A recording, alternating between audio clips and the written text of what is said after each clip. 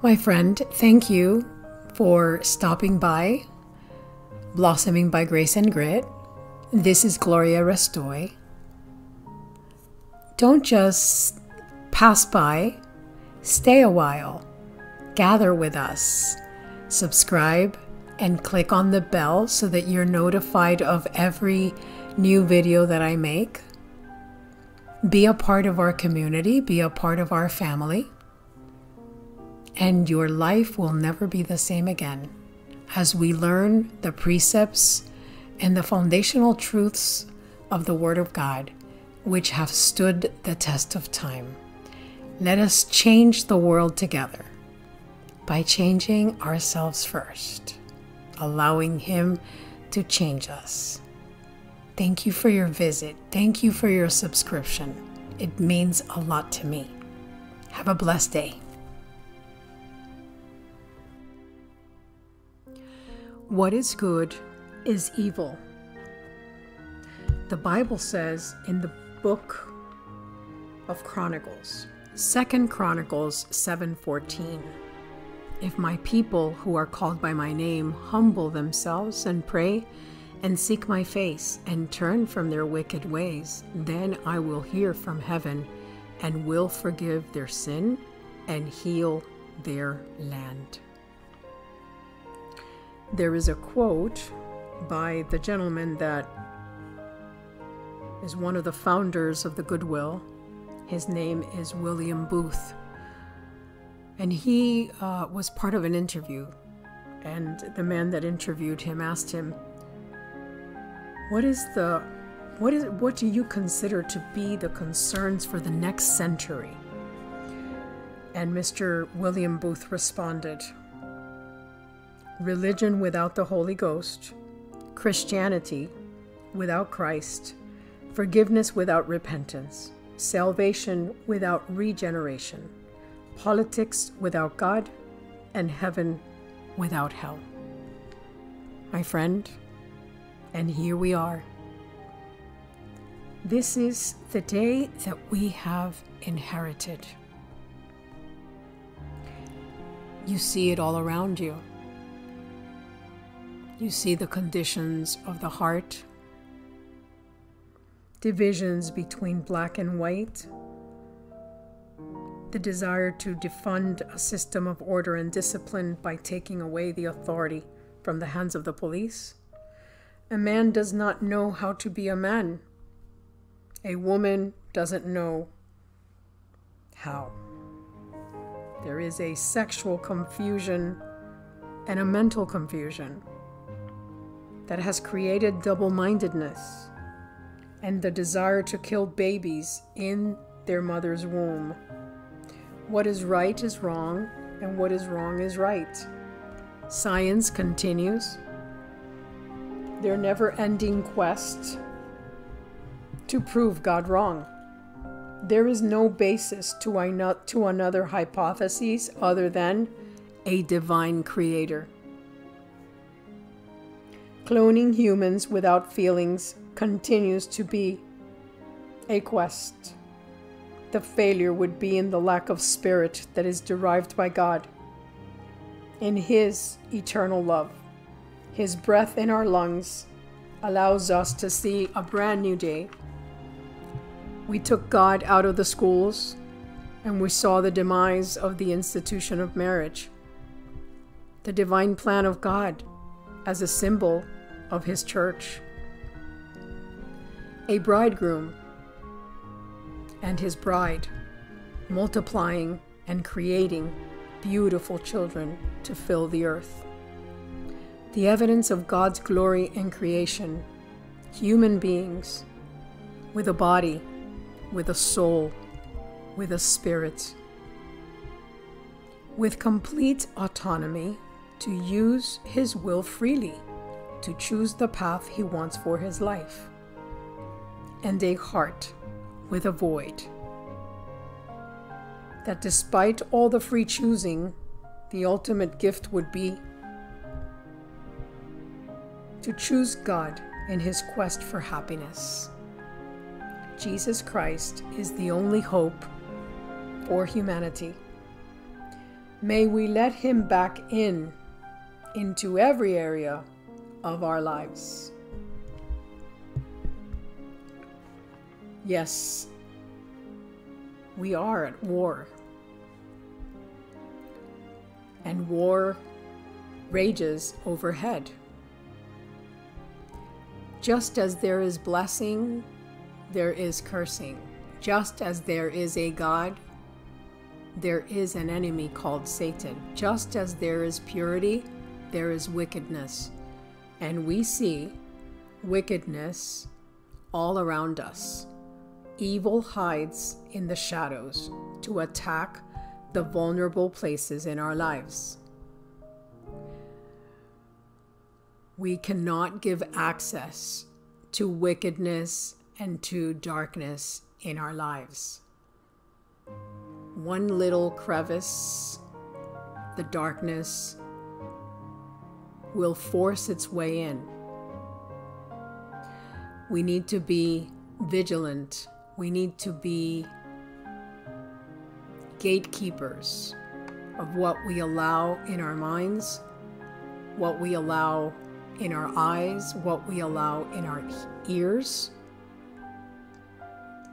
We need to have our family read the Bible, have family time, have the kids go to church and go to youth group, have them do sports, between God's sports and a community of fellow kids, fellow young kids that can speak into their lives.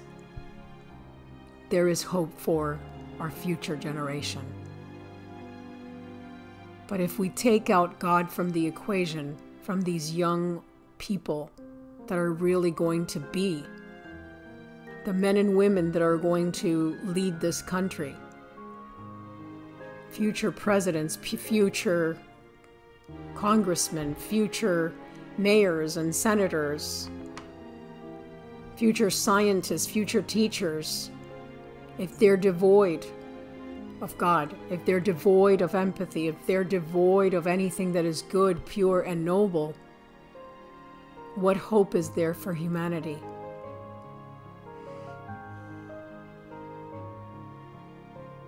Here's what's absolutely true. The enemy cannot take your value or your voice or your choice to follow Jesus. He cannot diminish your worth, your calling, or your influence. He cannot separate you from God's love. He can't take away God's promises. And he cannot stand that you are so dear to the Father's heart. In due time, he will get what is coming. And if we got to the end of the book, we know the end of the story. The story ends in victory. So for now, stand firm, believe, and give thanks to the God who made you. He trains you for battle and intends to use you beyond your wildest dreams. Let us look to him today. Ephesians 6:10-11 says, "A final word. Be strong in the Lord and in his mighty power. Put on all of God's armor so that you will be able to stand firm against all strategies of the devil." Lord God, let us pray. Lord God, we thank you, Father, in your precious Son, Jesus' name. This world, my Father,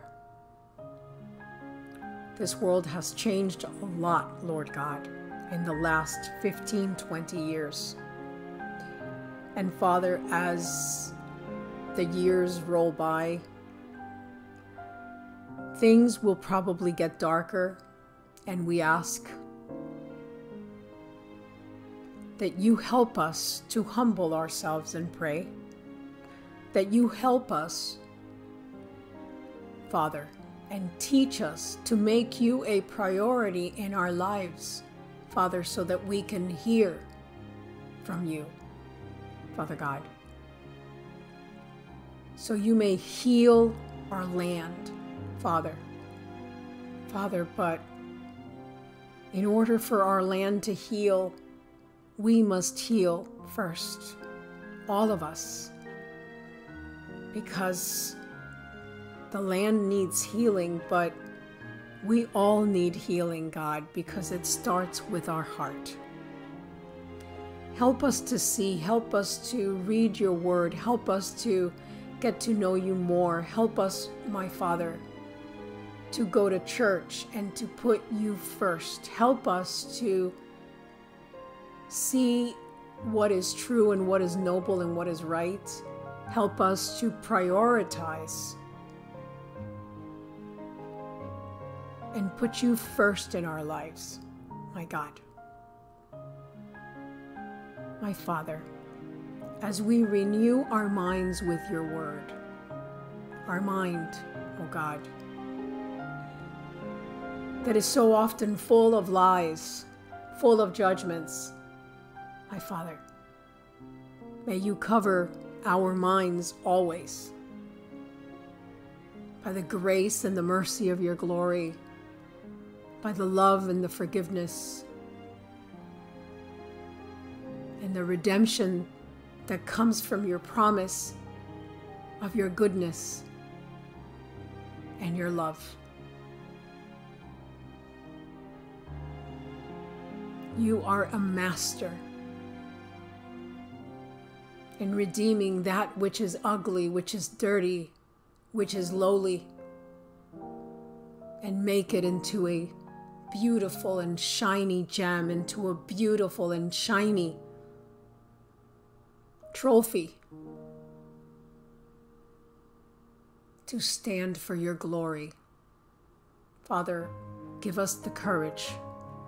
Give us the courage of our anointing, the courage of our calling, the courage of our faith, my Father, to never renounce you, never forsake you, never reject you.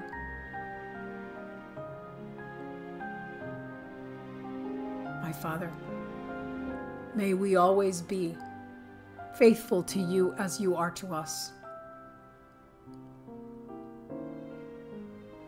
May we always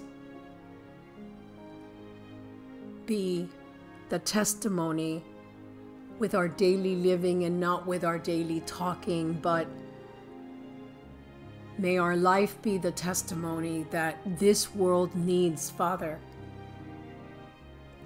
May we be the Christians that other people want to emulate. May we be the Christians that people can say and feel and think that Christian is truly a devoted disciple of Christ, a devoted man or a woman. That our testimony is seasoned with salt, it's seasoned with grace and not with double-mindedness, that with one group we are holy rollers and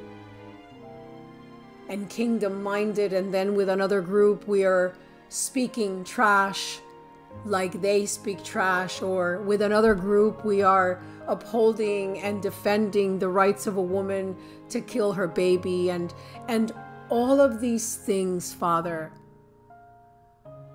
that require healing to our hearts, my Father. May we recognize, Lord God, that putting our trust and depending on man to validate us or to make us feel important or special or that we belong, the heart is fickle, my God. Father, help us to put you at the forefront of our minds and of our hearts and of our souls.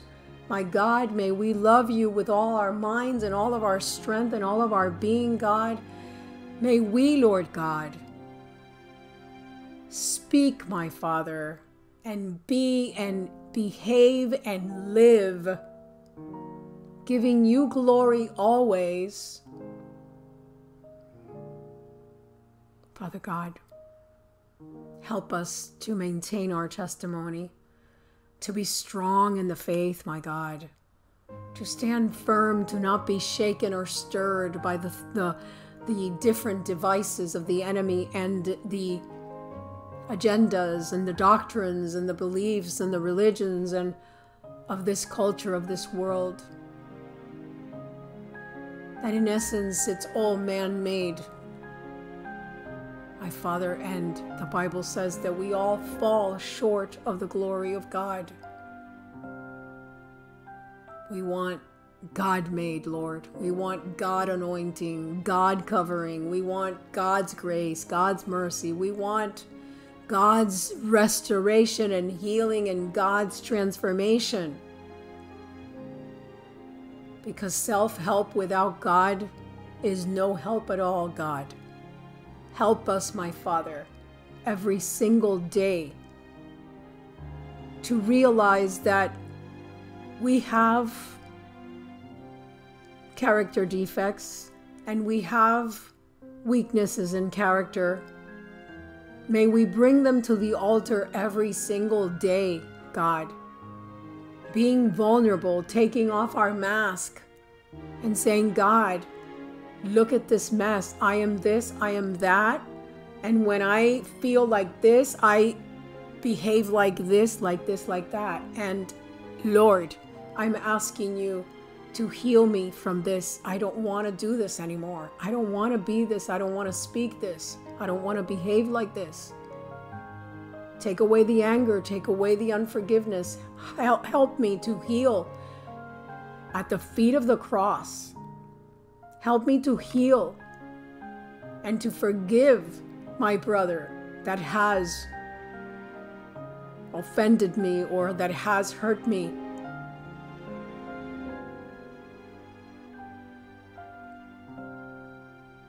So that I am able to go to my Father in secret, in my prayer closet, which is the temple, which is me and you, Lord God. You and them, you and humanity, you and the world, Father, that our prayers are answered, Lord, as we forgive one another.